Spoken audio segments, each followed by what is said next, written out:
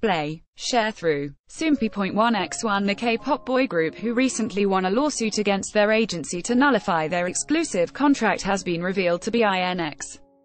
See also, K-pop group shares story of terrible working conditions and issues with their agency. Earlier on June 22, it was reported that a boy group had filed a lawsuit against the agency and asked for their exclusive contract to be nullified under the claims of the agency failing to carry out their duties.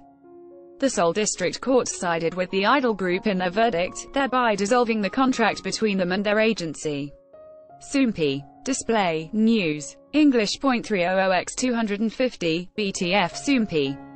Mobile. English.300x250, ATF. Some of the claims are made against the agency included the members having to cover their own makeup and styling costs, as well as not providing monetary support for food and other living expenses, at one point telling the members, "You won't die just because you skipped a meal."